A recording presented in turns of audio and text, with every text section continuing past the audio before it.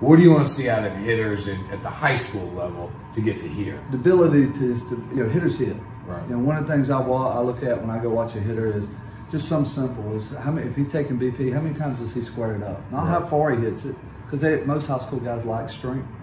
But does he have the ability to hand-eye coordination to square it up and get the ball in the barrel consistently? Right. So I'm looking at that 7 to 8. I would love 10 out of 10. I think that's important. But if you get a guy that's 4 for 10, and now all of a sudden he'll hit one a long way, I just think that guys that can hit and have a feel for the barrel, that's really important at the high school level. Right. Jake Robbins and I, who's also on the tour, we were talking about that earlier, how everybody's so locked in on having the perfect swing, and they've kind of lost that.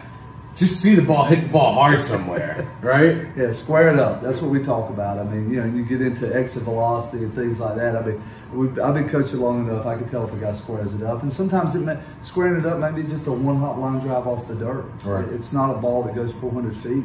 I mean, that's nice too, but I need the ability to control the field, stay in the middle of the field. If you see a pitch away, they have the feel to drive the ball in the right center field. I think they're huge indicators for me if a guy has some feel for hitting.